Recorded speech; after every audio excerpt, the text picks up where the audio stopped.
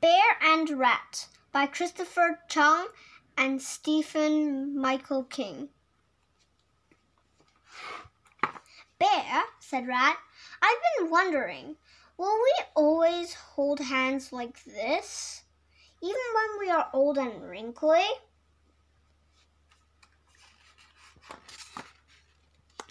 Bear, said Rat, will you hold my hand as you read spooky, scary stories? Of course I will, said Bear, as long as you turn the pages. Bear, said Rat, will you hold my hand when I am sleepy? Of course, answered Bear, even when you snore really, really loudly.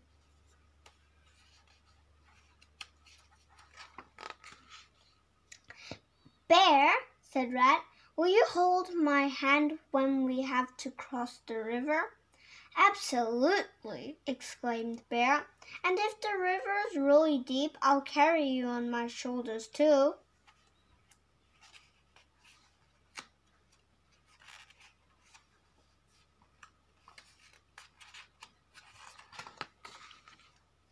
Bear, said Rat, what about if I am crotchety when I stub my toes? Will you still hold my hand? Of course I'll hold your hand, declared Bear, and I'll even rub your toes until they get better. Bear, whispered Rat, will you still hold my hand if I do something really, really bad? I'll still hold your hand, replied Bear. I know you won't do it again.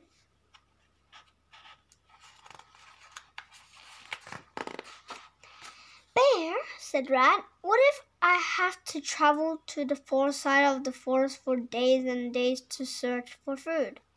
Then I'll come with you, said Bear. I'll hold your hand and your basket too. Bear, asked Rat, what if I fall down and injure my tail and have to stay in bed for weeks and weeks? Then I will stay home too, giggled Bear. I'll make your meals and bandage your tail, and I'll even hold your hand. Bear, said Rat, what if I get sick and I can't look after myself? Well then, of course, I'll be there to take care of you, said Bear. Will you take care of me if I get sick? You know I will, replied Rat.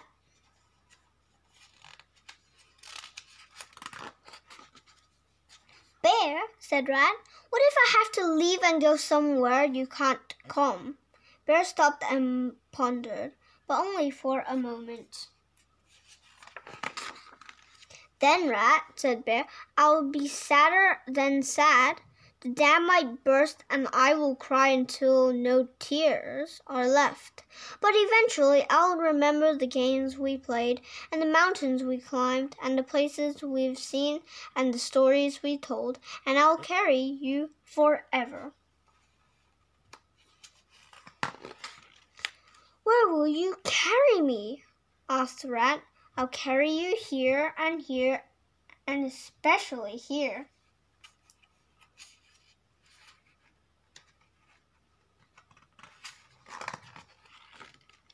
And I'll remember that we always held hands and that you are my best friend for every moment of every day.